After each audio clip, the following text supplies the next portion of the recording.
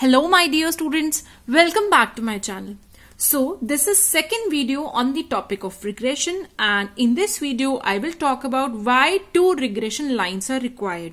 हमें दो regression line ही क्यों चाहिए? देखिए, अगर हम कह रहे हैं कि हमारे पास दो वेरिएबल्स हैं x और y, हम उनके बीच में रिग्रेशन निकालना चाहते हैं, तो एक अकेली regression line can not minimise the some of squares of deviation for both x and y series. Only one single regression line दोनों सीरीज से निकाली गई डेविएशन के स्क्वायर के सम को मिनिमाइज नहीं कर सकती अनटिल एंड अनलेस इन दोनों वेरिएबल्स के बीच में परफेक्ट पॉजिटिव या परफेक्ट नेगेटिव कोरिलेशन ना हो. एक अकेली रिग्रेशन लाइन ये काम नहीं कर सकती. और सोशल साइंसेस में ऐसी बहुत रियरली सिचुएशन होती है कि हमारे दो वेरिएबल्स के बीच का आपस का रिलेशनशिप, आपस का कोरिलेशन परफेक्ट पॉजिटिव या परफेक्ट नेगेटिव होता है. सो हमें दो रिग्रेशन लाइन ही चाहिए. We need one regression line that minimizes the sum of squares of division of the x series and another regression line that minimizes the sum of squares of division of the y series. मतलब वो same काम y series के लिए भी करेगी दूसरी regression line. So basically ये जो क्वेश्चन है कि दो रिग्रेशन लाइन ही क्यों चाहिए, ये एक बहुत इंपॉर्टेंट थ्योरेटिकल क्वेश्चन है from the examination point of view. That is why do we require to regression line always. या ये पूछा जा सकता है या आपसे ये पूछा जा सकता है, क्या ऐसी कोई सिचुएशन हो सकती है जब एक ही रिग्रेशन लाइन हो, दो ना हो? तो आपको बताना है यस, ऐसा हो सकता है जब दोनों वेरिएबल्स एक्स और वाई के बीच का कोरिलेशन परफेक्ट पॉजिटिव या परफेक्ट नेगेटिव है, तब हमें एक ही रिग्रेशन लाइन चाहिए. ये दो रिग्रेशन लाइन करती क्या है? These two regression line shows the average relationship between two variables. If there is perfect correlation, चाहे पॉजिटिव चाहे नेगेटिव, अगर आर आपका +1 है या -1 है, तो उस केस में दोनों रिग्रेशन लाइन कोइंसाइड करेंगी and there will be only one regression line. क्योंकि because variations in the two series always increase और decrease by the constant figure. यहां पर दोनों सीरीज एक्स और वाई में जो इंक्रीज और डिक्रीज होगा वो हमेशा बदलाव जो होगा वो एक कांस्टेंट फिगर से ही होगा. इसीलिए दोनों रिग्रेशन लाइन आइडेंटिकल होंगी. अगर आपका correlation R is equal to perfect positive 1 है, तो आपकी रिग्रेशन लाइन कुछ इस तरह से होगी जो कि एक ही है, x ऑन y भी यही है और y ऑन x भी यही है. और अगर आपका रिलेशनशिप परफेक्ट नेगेटिव कोरिलेशन है, तो आपकी रिग्रेशन लाइन ऐसे बनेगी टूवर्ड्स डाउनवर्ड्स, एंड अगेन यही x ऑन y है रिग्रेशन लाइन और यही regression line y on x है. अब बात करते हैं कि अगर आपका कोरिलेशन 0 होता है, in case R is equal to 0, then both the variables are independent and both line will cut each other at right angle. अगर आपके दोनों वेरिएबल्स इंडिपेंडेंट हैं और दोनों लाइंस आपस में एक दूसरे को कट करेंगी 90 डिग्री के एंगल पे, मतलब कि ये है आपकी y ऑन x और ये है x on y, because x और y वेरिएबल के बीच का कोरिलेशन कुछ भी नहीं है, देयर इज नो कोरिलेशन. तो आपकी रिग्रेशन लाइन आपस में इंटरसेक्ट करके 90 डिग्री का एंगल बनाएंगी. एक रिग्रेशन लाइन एक्स एक्सिस को पैरेलल है और एक रिग्रेशन लाइन वाई एक्सिस को पैरेलल है. So where both the regression line intersect each other, it gives us the mean values of x and Y variables.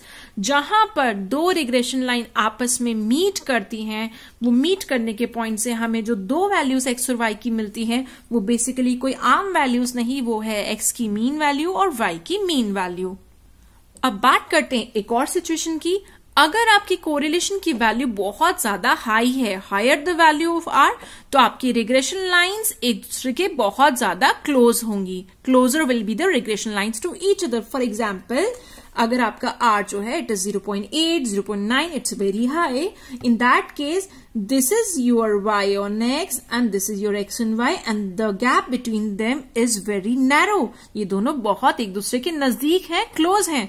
बात करते हैं एक और सिचुएशन की. अगर आपका r कोरिलेशन की वैल्यू बहुत कम है, इट इज लो लाइक 0.2, 0.1, तो इन दोनों रिग्रेशन लाइंस के बीच का जो गैप है ये बहुत ज्यादा वाइडर होता चला जाएगा. आप देख सकते हैं this is your y on x and this is your x on y and the gap between the two regression line is very broad, and the point at which they are intersecting, it is giving us the value of x का mean and y का mean. Now I will do a numerical with you which is a university based numerical, exam में आया है, और जहां पर इस property को हम कवर करेंगे कि जहां पर दोनों रिग्रेशन लाइन आपस में मीट करती हैं वो कोई आम इंटरसेक्शन पॉइंट नहीं होता, वहां से निकलने वाली x और y की वैल्यू मीन वैल्यूज होती हैं.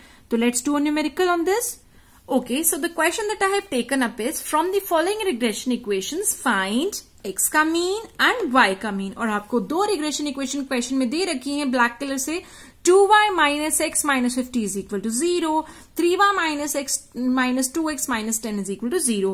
और मैंने अभी आपको क्या बताया था? As we all know that the point where both the regression lines intersect each other gives us the mean values of x and y variables, that is x का मीन और y का मीन वहीं से निकल कर आएगा जहां पर ये दो रिग्रेशन इक्वेशन आपस में एक दूसरे को इंटरसेक्ट करती हैं. इसीलिए हमें क्या करना है, इन दोनों इक्वेशन में को आपस में सॉल्व करना शुरू करेंगे और जो उससे x और y की वैल्यू निकल कर आएगी वो कोई आम वैल्यू नहीं बल्कि वो ही है जो हमसे पूछा गया है, x का मीन और y का मीन. तो स्टार्ट करते हैं. Let's start solving these two equations. First of all I will rewrite the equation as 2y minus x is equal to 50, क्योंकि मैं माइनस 50 को ले गई towards right hand side, and 3y minus 2x is equal to 10. मैं minus 10 को लेगी towards right hand side. Now what I will do, I will, since this 2y is less than 3y, suppose ये आपकी equation 1 है और ये आपकी equation 2 है, I will subtract equation 1 from equation 2. So let's do the subtracting of equation 1 from equation 2. आप सबसे पहले equation 2 को रखेंगे ऊपर, 3y minus 2x is equal to 10, और उसमें से हम फर्स्ट इक्वेशन माइनस कर रहे हैं तो माइनस 2y माइनस x हो जाएगा प्लस x, और 10 में से जब हम 50 लेस करेंगे तो वो है minus 50, and will put a line here. 3y minus 2y is y, minus 2x plus x is okay, so this is giving me y minus x is equal to minus 40, and it will not solve the purpose. So what I will do is I will multiply the equation first by 2 so that ये भी 2x हो जाए और ये भी 2x हो जाए और ये आपस में कैंसिल हो जाए. तो हम इक्वेशन को रीराइट कर सकते हैं. It will become 4y, that is I am multiplying 2 into this first equation. 4y minus 2x is equal to 100. Now I will subtract equation, suppose this is 3, I am subtracting equation 2 from equation 3. So you will write here, so third equation is 4y minus 2x is equal to 100, and I am subtracting equation 2 from this, so 3y will become minus 3y, minus 2x will become plus 2x, and 10 will become minus 10. So it will be 4y minus 3y is y, and minus 2x and 2x will get cancelled, and you will be left with y is equal to 90. And this y is nothing but y ka mean. Y ka mean is 90. So one answer is obtained. Now putting this value of y in any of the equation, I can easily find out the value of x. So let's put it in equation 1.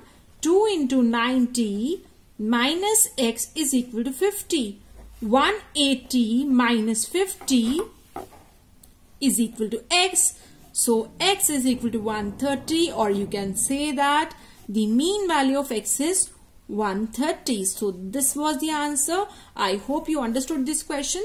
Now do watch out my next videos in which I'll be talking about how to obtain regression equations for different situations. I will talk about the difference between correlation and regression, and I will also talk about bivariate frequency distribution regression equations. So keep connected, stay connected, keep watching. Bye bye. Thanks for watching this video. Stay healthy, be happy, stay at home.